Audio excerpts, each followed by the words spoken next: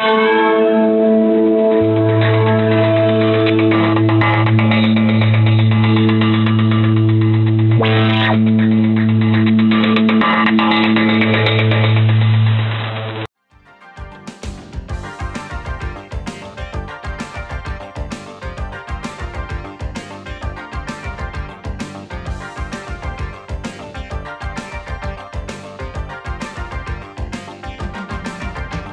heard a lot of good comments about, from the gentleman in the middle there, about identifying the communication tools for your customers. So you really sort of, rather than pick whether it's Twitter or Facebook or whatever, from your perspective, going outbound, what is the customer? What are their channels of communication? Mm-hmm. What tools do you use to sort of profile the different demographics and then select the tools? Well, over the years, I've used several different tools from enterprise, from Radian 6 that I know Salesforce is big time. I've used, and these are more enterprise tools. So that's more, higher end. If you have 100,000 to 200,000 users, there's not one. As far as from my perspective, I had to test Marine Corps style. We had to test 15 different social media manager platforms before I can recommend one. We went. For a small business, I would recommend Hootsuite. Very entry level to get used to listening.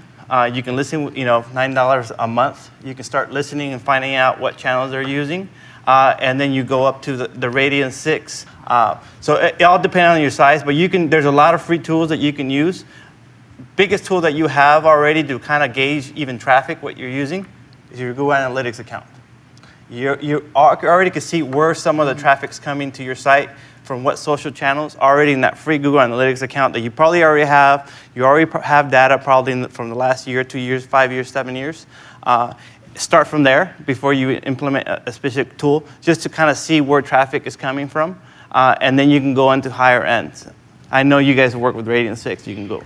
Well, yeah, and I don't have to get really tool specific, but what's really important that you touched on is make sure you understand what the holes are. Whatever tool you choose, make sure you understand what conversations you are catching and what conversations you're not catching. So the big deal is, for example, let's just say we're all in China right now. We're all in China right now. Right now, Radian 6 doesn't cover Sino Weibo? Yeah. Yeah, they don't cover the Chinese version of Twitter. Or Orkut in Brazil. Right. So that channel is just glaringly missing. Now, if you weren't aware of that, you go, gosh, you know what? We don't even have to worry about this channel, right? Facebook, same thing. Facebook, those protected conversations that are happening that are not visible just externally may make you think you have less people on Facebook than you do that are interested in you. So you just have to make sure that the rightest person is doing the listening or the looking. Mm-hmm. Make sure you get someone that's passionate about this stuff, that can really go, I know what I'm looking for, I know what I'm doing, and I'm gonna find the real answer to this question. You can get a really quick and dirty look on a Hootsuite tool, but understand what you are catching, what you're not catching. For example, the medical industry, they have a lot of forums. Forum-driven conversations with authenticated accounts would not be captured with, say, a Hootsuite. But in a Radian 6, where you have that authenticated account, you can request, and I'm just using Radian 6 because that happens to be my tool of choice, but plenty of other tools will allow this, where you can have your authenticated account pull in at least what the conversations are happening on that authenticated platform. Is everyone kind of following me on that? Just make sure you know where the holes are, right? Yeah, you want to have a hound dog in charge of that. Yes. Who should do that in the organization? Who should do that? The person that wants to. The person that's not sleeping at night because they're interested in this. That's the person that should do that. That's the right person. Mm-hmm. Yep. At UPS, I know our social media team, which actually I was thinking about what department they're under, what function. So they're under communications, but they're part of the public relations team. And we used to use Radian 6, but now we use, I think it's called Sysmos. Mm-hmm. Sysmos. So that's what we moved to. And they, I haven't seen a lot of what they've produced, but I think that it's working well. I think there were reasons why we moved to a different tool. I think we had different needs that needed to be met. And I do know that they use a lot of that to report back to our leadership so that there's guidance in terms of, what we need to do next, where we should be having conversations, what segments we should be focusing on. At UPS, you mentioned that it was a FedEx story that seemed to wake people up. Yes. I'm curious if others have examples of what has enabled people to say yes, because there are some people at the grassroots level who get it. There's people in this room who think this is interesting, maybe their own curiosity or professional development. But it seems like there's either a corporate culture or a senior executive that's really going to help drive it. So I'm curious what other tipping points have come across, if you've seen them. There's one that I'll never forget. It wasn't on social, but it was on the internet. One of the biggest initiatives that we were in charge of, the national campaign for suicide prevention for the Marine Corps. And the generals were like, look, we don't need to do any type of digital social. That's not, let's just do the old-fashioned. J. Walter Thompson was doing the old-fashioned posters and flyers and everything. And I found one piece of traffic that came to our website and actually started a conversation with a counselor. That I pulled that Google Analytics, and it was a kid out of Pendleton who just Googled, how do I kill myself in my barracks? That piece of one little search term that drove traffic and drove that conversation, I showed it. Do you want to not be found by that person? Generals all of a sudden said, how much do you need? Little pieces of data like that changes, There was no arguing. There was no why, how. I showed them, this is what your kids or whatever, or 18, 22-year-olds are searching on the internet. And they will find how to do that. So you got to be up there on the top of mind and answer and help them. So that's one thing that I'll never forget. I mean, it was like I saw that thing in our Google Analytics account, and I'm like, I got chills. I was like, oh my, I just sent it straight up to DC, Quantico, and things started moving all of a sudden very, very fast. I've never seen a report from Google Analytics be spread around Quantico so fast that you can never imagine. Pretty interesting and difficult to explain, so I'm going to try and be fast. They are a company that offers lending to the healthcare industry. And they do brand management listening, but in the course of that, they happen to find out that one of the people that they're extending their product to, a chiropractor, was announcing on his brand's account that he had cured cancer. So now we have this brand that does all this brand management, is really, really seriously invested in doing everything right. However, someone they've partnered with, not their brand, but someone they partnered with, is announcing that they've cured cancer. And that's when they realized, we need to change the way we're doing listening. We need to make this scale. Because there's 20-something thousand people out there that we're offering our services to, and we're doing everything by the book, but we can't be sure that everyone we've ever done business with is also that dedicated. So to me, that was a really interesting use case, because through luck, they found out that they had a really rogue unit that could have sullied the brand that they worked so very hard to be completely diligent about managing and maintaining and protecting. So a lot of the conversation's been around marketing or communications, listening to the customers. Any learnings around, while listening, the transition from a marketing branding initiative to transitioning those conversations to service and support, or product management understanding what the customers are saying? Anything around how you make those various silos in the organization work together around this new form of listening to your customer? Yeah, this is fascinating to me, because your customers, especially on the service side, customers are expecting, first of all, if you're going to do it, be ready to execute, because your customers on social don't want a tweet to go unanswered. If you say you're doing service, you've got to actually be ready to scale and do service. But I think that it's that type of thing that, again, we're all connected. We expect that connection. So this is where I get really passionate about the idea of weaving social into every customer touch point, B2B, B2C, doesn't matter. It's a customer you're trying to connect with, even your internal customers, or your partners. So absolutely. And the great thing is now, I mean, it's all just so fascinating to watch unfold. But the great thing is now that's happening are the platforms are all so very open that integration becomes less, and especially on the Salesforce, they're all already talking to each other. But they're also the APIs, the mesh behind the scenes that allows other systems to talk together.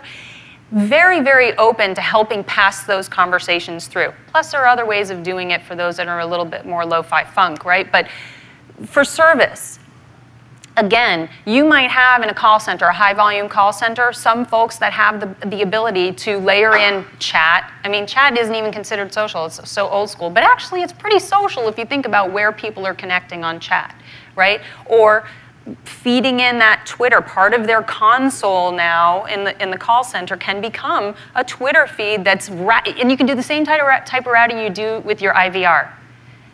The great thing is, and the thing that really excites me, and probably you too when you're thinking about this, is just like on a call, when you have an IVR, you get to capture little pieces of information about what the person's problem was in call resolution, and all that becomes data that then you know about not only that customer, but processes and how effective you are at resolving those processes.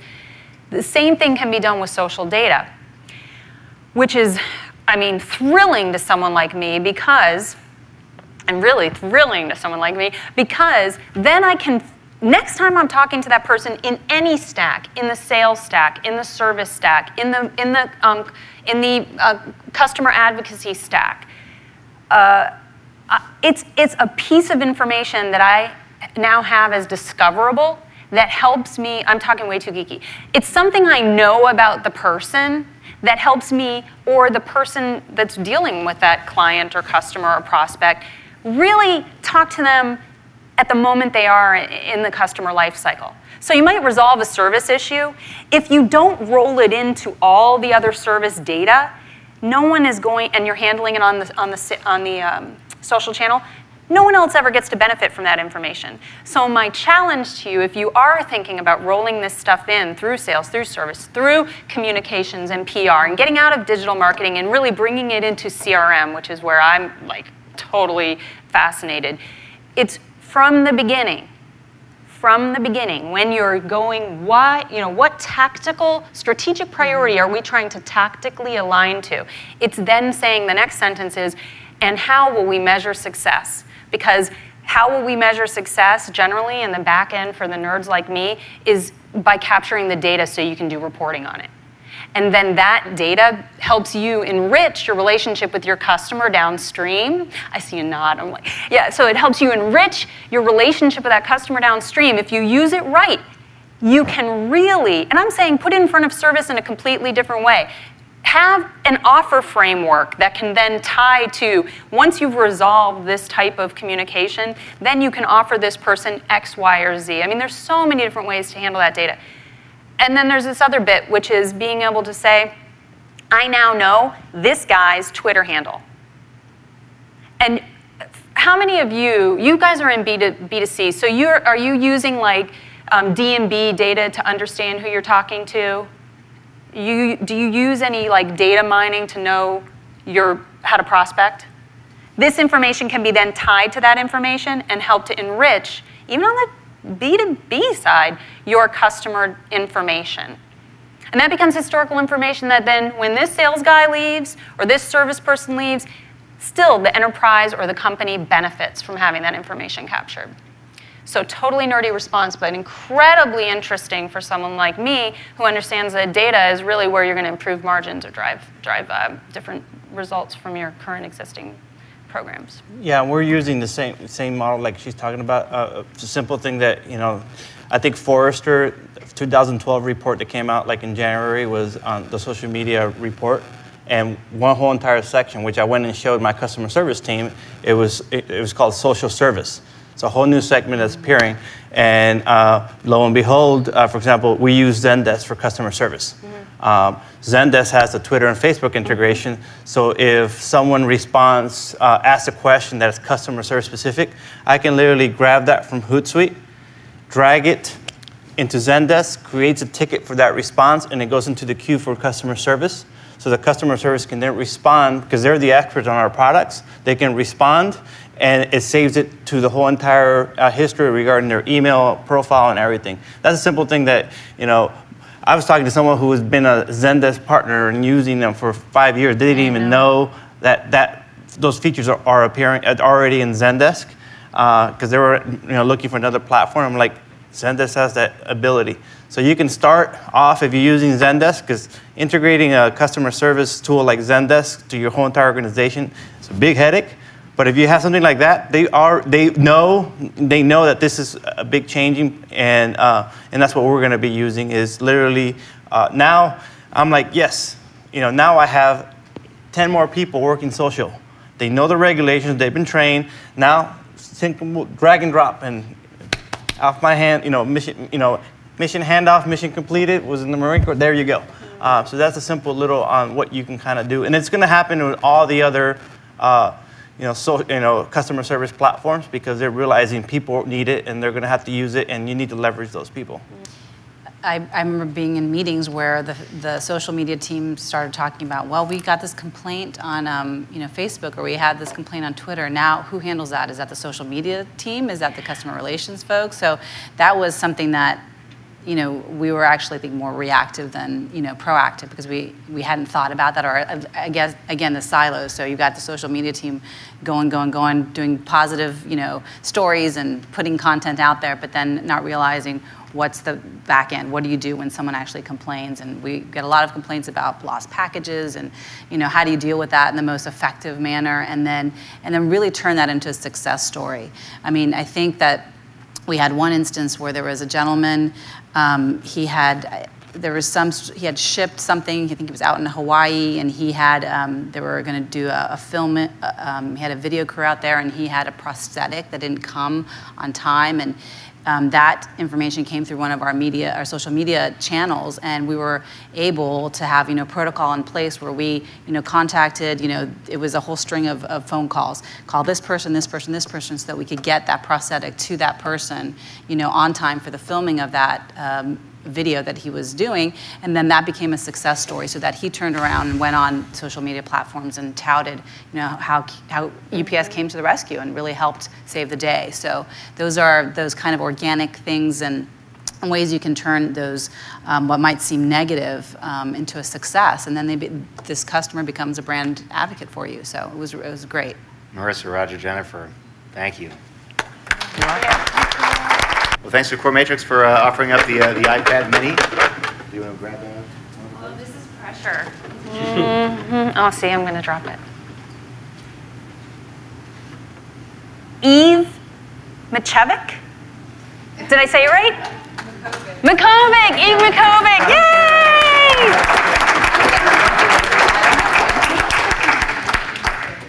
All right, wonderful. Great. We'll see you at the next event. Thanks for coming out.